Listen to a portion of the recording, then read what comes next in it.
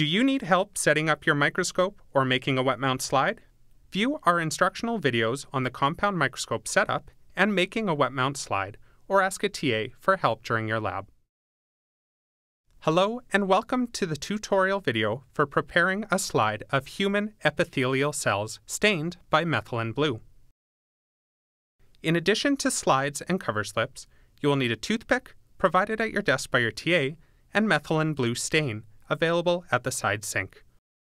Since you are using stain, gloves will be available if you choose. Finally, you will need your cheek, which should be located within your mouth. Place a clean microscope slide on a flat surface. Place a drop or two of methylene blue stain in the center of your slide. Methylene blue is used in this preparation because it stains DNA dark blue, like the DNA in the cells of your hand. If you do get the stain on your hand, you may be looking blue for a while, so handle the stain carefully or use gloves. Pick up a toothpick and use the blunt end to gently scrape the inside of your cheek.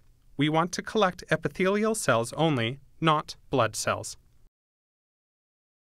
Stir the blunt end of the toothpick in the drop of stain on your microscope slide.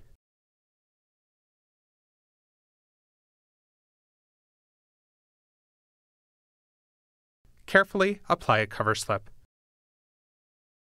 If the stain appears to be very dark instead of light blue, place your slide between two pieces of paper towel and gently apply pressure to the cover slip to squeeze out some of the stain. Be careful not to apply too much pressure or your cover slip will break. Do not add distilled water as this will wash away the stain. Scan your slide using the 4x objective. Cheek epithelial cells are difficult to find unless your microscope is set up properly. Be sure to check your condenser and close the iris diaphragm to adjust the light.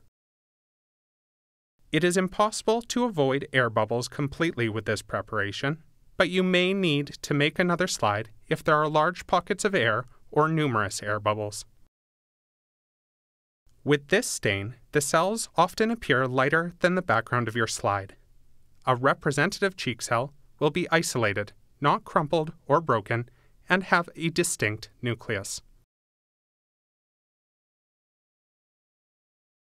Once finished with your preparation, take your slide to the sink.